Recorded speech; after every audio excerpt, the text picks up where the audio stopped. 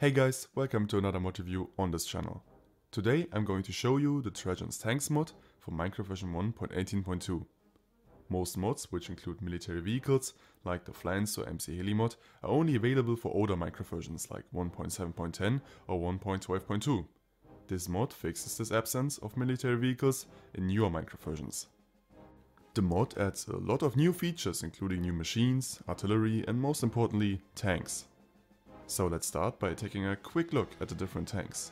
There are 4 tanks: the Panzer II, the Tiger, the T-34 and the cruiser Mk1. The Panzer II is a light tank, has 80 health, a short cooldown and is faster than some of the other tanks.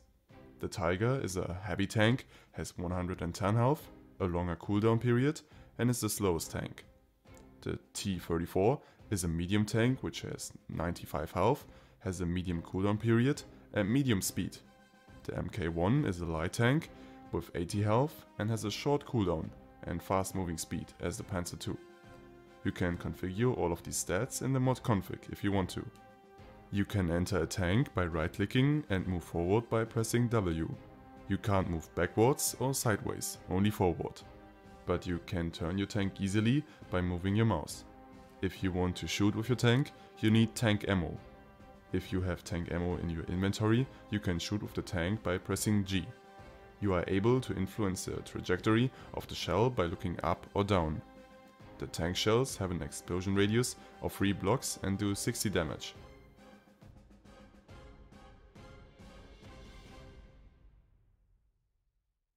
There's also an anti-tank artillery which can shoot anti-tank ammo. You can enter the artillery by right clicking and shoot anti-tank ammo by pressing G if you have the ammo in your inventory. The artillery has 30 health and a medium cooldown. The anti-tank shells do 10 damage in general and 20 damage to a tank. The artillery can't move, you can only push it slightly by walking against the artillery. You can also change the damage of tank shells and anti-tank shells by editing the config of the mod. Let's move on to how you can craft a tank. All tanks are crafted similarly, using the same processes, but also using some different items to create different tank parts. I would definitely recommend installing just enough items so you can always see all the crafting recipes. I will show you the crafting process by building the cruiser Mk1 as an example. First of all, you need 4 machines: the steam manufacturer to create the steering wheel and tank tracks, the plating press to craft the tank plating, the engine fabricator to create the tank engine, and the turret factory to craft the tank turrets. Let's start by crafting the tank tracks. For the cruiser Mk1 we need light tank tracks. Watch out if you want to craft another tank, because you might need different tank tracks. For the steam manufacturer to work, you need to add a hammer into the machine besides adding the other necessary components. Next we can craft the steering wheel in the same machine.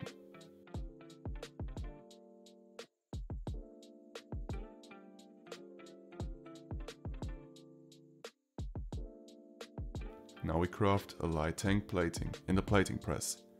Besides using the iron nuggets, we also have to add a bolster plate for the machine to work. Afterwards we can craft a light tank engine in the engine fabricator.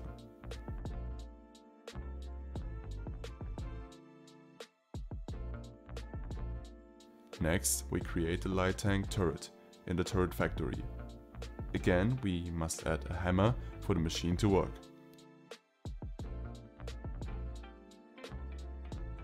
Finally, we must craft a cruiser Mk1 blueprint in a normal crafting table.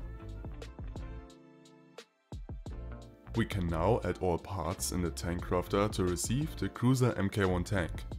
Bear in mind that if you want to craft a different tank, you will need to craft different components than I just did. We can spawn the tank by right clicking and start using it.